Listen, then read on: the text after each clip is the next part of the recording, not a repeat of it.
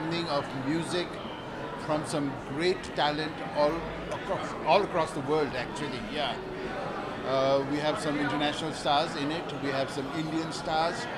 And the music is going to be a combination of Western, Indian, fusion. So I'm really looking forward to a great evening of music. No, I'm today a listener, absolutely in the audience, for the first time.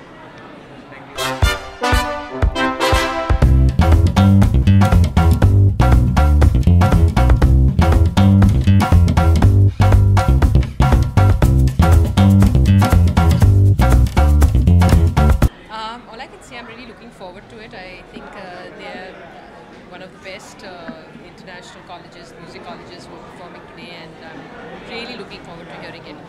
And of course, my husband is part of the organization, and so I think I'm lucky and have a great opportunity to witness these kind of events in our city. What do you think about this student exchange program happening in India?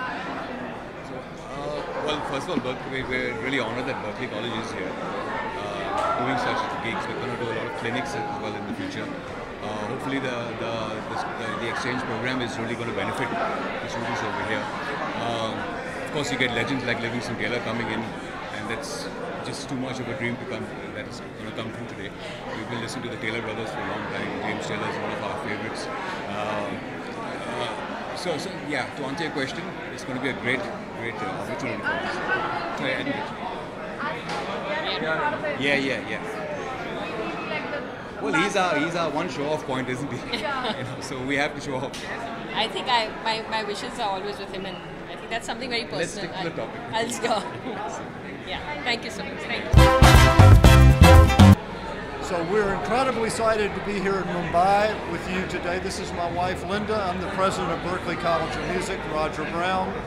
Tonight's concert is going to be an amazing collection of musicians from around the world, some Berkeley faculty, some Berkeley students, combined with local musicians, and it should just be an amazing evening. And I think you'll hear a little bit about what the future of music can be when people from different cultures and communities and musical backgrounds come together to make great music.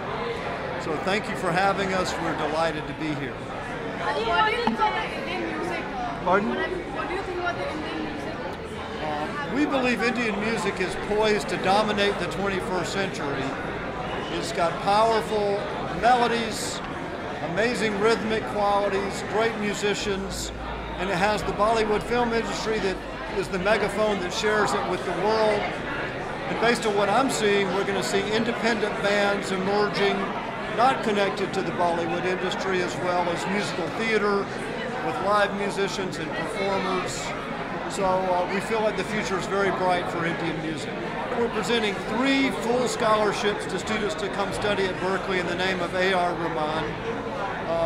First, I've told them, you need to make India proud and you need to make AR proud. So you need to work hard and study hard and create great music. The second thing I want to tell them is you're the future. So we're investing in you because we believe you will create a bright future for music.